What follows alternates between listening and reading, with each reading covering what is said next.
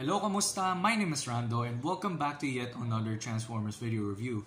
And in today's rainy forecast, we're going to be taking a look at the Transformers Universe Ultra Class Decepticon Onslaught. Look, how do we attack them on Cybertron? Their defenses are many times stronger than we are, no matter how much energon you give us. So straight off the bat, I'm going to say it right here, right now. You're not going to have a good time finding this figure online. It's going to be pretty difficult and you're going to have to find a couple of secondhand stores where you can get this guy. I'm not really sure where, but anyway, this particular figure right here is almost is it 14 years old? Yeah, it's around 14 years old. 14 years ago, ever since I got this guy out from the toy store. And this particular figure right here comes from the Transformers Universe line. So once again, I'm not really familiar with the Transformers Universe line. But from what I can tell, the Transformers Universe design aims for a much more modern and futuristic design that is compared to the G1 original concept. And from what I can tell, most of the figures that are in the Transformers Universe line have that kind of aesthetic wherein they stick to the original source material but having a touch of modern design and also some futuristic touches to itself. Onslaught right here is not an exemption from that kind of style. So if you have any idea what Transformers Universe is, like the particular line itself, go ahead and comment down in this comment section below. I might actually get an idea from what Transformers Universe actually is. And thank you guys so much for actually engaging in my videos. So setting the line aside, let's talk about this particular character as well. Onslaught right here is one of the most recognizable Transformers characters out there, besides, you know, Megatron, Starscream, and most of the other Decepticons out there. Onslaught right here has that, what would you call it? Has that presence when it comes to most Transformers figures. Onslaught right here is one of the biggest, in my opinion, is one of the biggest looking Transformers that I've ever seen from most Transformers characters. And from what I can tell, Onslaught's design focuses more on the much more militaristic side, being that his Generation 1 design having him with a military truck design, they decided to give him a little upgrade. Well, probably a downgrade, but I'm kidding aside. This is a very cool upgrade for Onslaught if that's their main target from way back then, because as you can see right here, Onslaught is not your typical flatbed military truck as he was from the Generation 1 source material. He is in this very bulky looking SWAT tank. Well, as you can tell, with the decals right here, which is very impressive considering that this is a very old figure, the decals are still intact on this figure. Even this decal right here, it's still pretty intact, and I'm really surprised that its paint doesn't even fall off. Like, even though it's a simple paint, like nothing chips at all, everything is painted very well on this figure. The gold paint doesn't fade. Well, some of it is unfortunately losing that color because of age, but it doesn't scratch off like most Transformers figures these days. Like, what have you been doing with your quality design, Hasbro? Look at this. This is what designing looks like.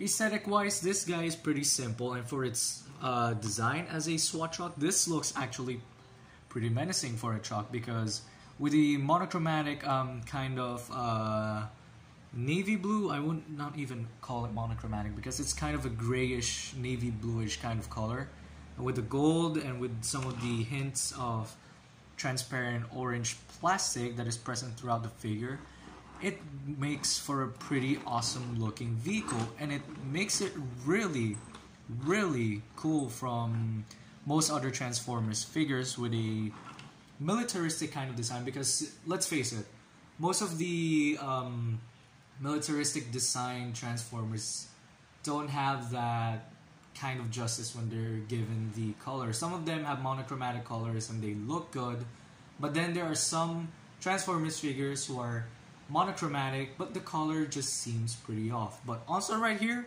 even though there's just a few colored parts here, and there's the outstanding base color, which is the grayish kind of navy blue. He still looks pretty cool from every angle and from every distance. So for this vehicle mode's gimmicks, there's nothing much that there is to it. But these parts right here, they're supposed to stick up like this. But you know, because of me being an ape when I was a child, I didn't handle it carefully, so when I let it go, it's loose. So this is not much of a problem. The shield fell off. You can fix this right here. Just add a little bit of super glue, but not too much. Just put some few in there and keep moving it until it dries off, but make sure it still moves. And yeah, as you can see right here, you can see the kibble already of the robot, and you can kind of see Onslaught's head right here. So yeah, so as you can see right here, the shield fell off. Spoiler alert, this is actually part of the robot, which is a shield. And for integration system for the shield in the vehicle mode, this is actually pretty clean. It works well as a part of the turret, and without the shield, this is what the turret looks like, and it actually looks pretty cool. There's this transparent orange plastic right here, transparent orange plastic right here, and there's also a bit of gold right here, which is actually pretty neat. There's also the siren lights right here, and there's actually a button right here. Now, unfortunately, because I was too lazy to get any batteries for this guy, and I'm too lazy to do anything about it, this guy's lights and sounds doesn't actually function at all. But if you did press the button once, the siren lights will turn on, and there's a kind of like a siren sound that will be released from the sound system. And if you press it again, a machine gun sound will come out from the sound system of the figure. And for the batteries, you're gonna need, I think, 2 AA batteries, which are not included with the figure. Or was it included with the figure when I bought this? I don't really remember, but yeah. So that is all for the overall gimmick. And also, the turret can swivel from right to left, but unfortunately it cannot spin 360 degrees because understandably because it might affect the lights and sound system of the overall figure itself. Speaking of lights and sounds, that's not the only thing that actually has lights and sounds. If you come under here and just split the leg open, you can kind of see that Onslaught right here has this wheel that when you spin it, a gear inside also spins. But why is there a gear there? That is actually a pretty cool design that Hasbro kind of did. As you can see right here below, just near his waist, there's this little black button that when the gear spins, it actually hits the button and it makes a running truck sound, which is actually a pretty cool feature. And that's given for any most vehicle modes in Transformers which have wheels. The wheels do freely spin, but unfortunately for this middle left wheel specifically, it doesn't spin freely, so you always hear this clicking sound. So when you roll him on any surface, it doesn't spin with most of the tires, so you're gonna have to kind of give it a little force to make it click, to make the gear click with the button to make the sound effect. So now, I just spoiled the transformation a little bit. Let's get to it.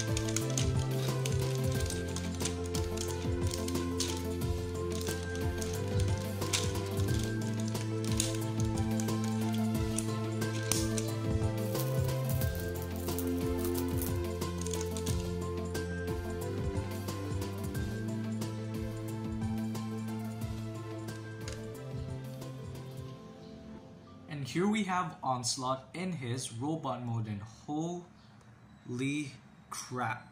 I actually kind of forgot how big this figure was, or how big this figure is until now.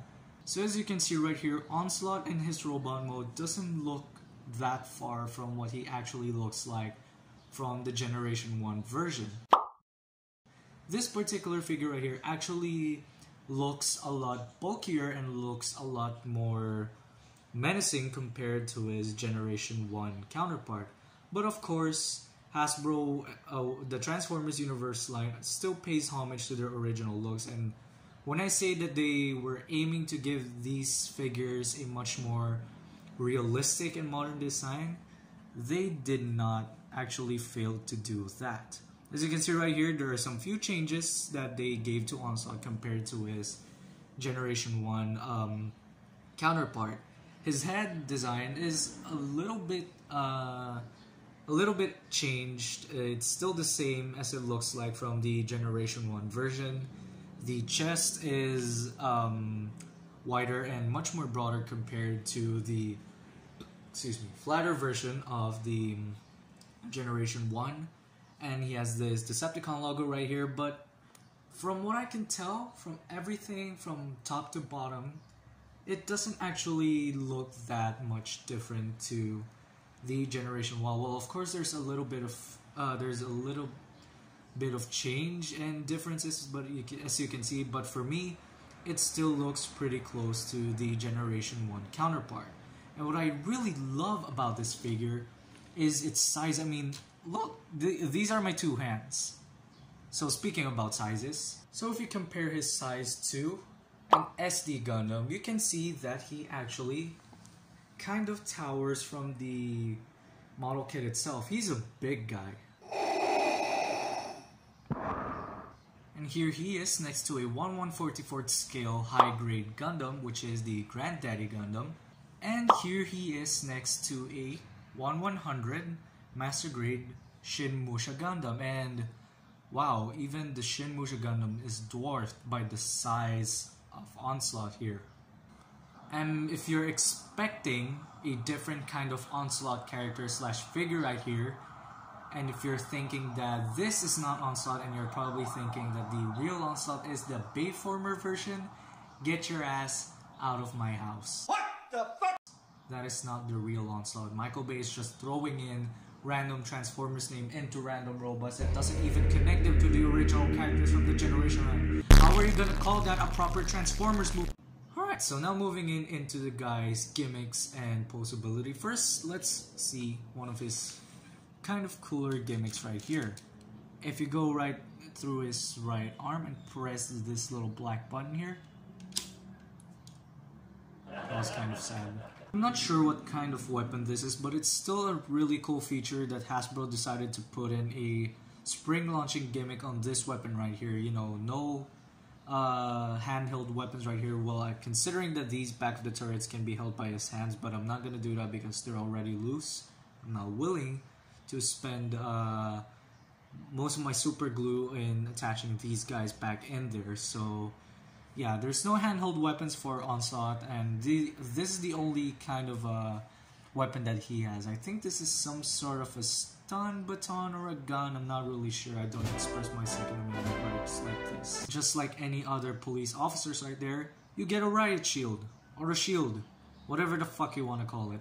But unfortunately, the shield posing that you're gonna get from this guy is a little bit awkward, and considering that the shield is pretty loose, let's get to his posability.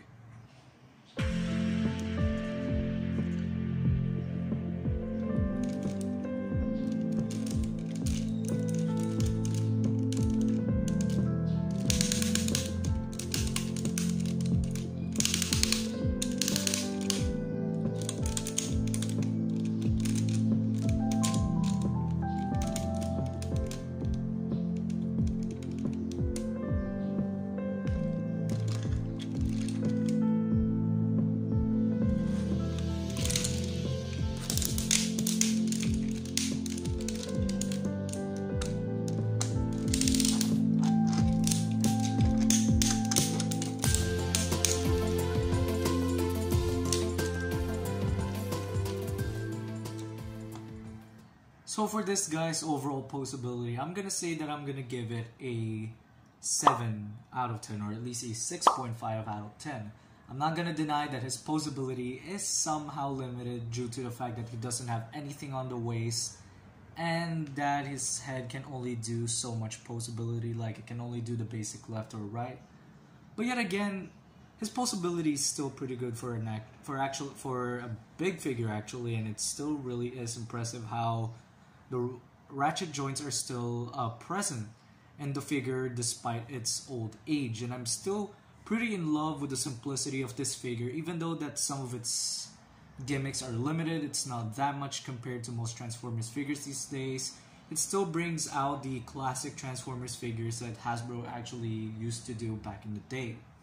There are a few things that I would like to point out about the figure, is that some of its parts are a little bit hollowed, but it doesn't change the fact that this figure is still pretty solid and it can still stand up. Like, it actually is a non-transforming yet solid looking figure. And for its overall aesthetics, I'm gonna give this an overall 9 out of 10. It is a very, very cool design for Onslaught. It pays homage to the Generation 1 version of Onslaught, unlike the fucking Bayformers version. What the fuck even is that? Why would you make him into... I don't even know. Was that a crane truck? Was that a garbage truck? That's not even Onslaught. That's just a long haul reuse design. You use a dead Transformers redesign for another goddamn robot that doesn't even make any fucking... And one thing to point out, the lights and sounds actually still works with this guy if you press the buttons on the turret, and his eyes can actually light up. But again, I'm too lazy to do it. I'm not planning to do it. I don't want to waste my batteries on this kinds of figure because it's not that eco-friendly.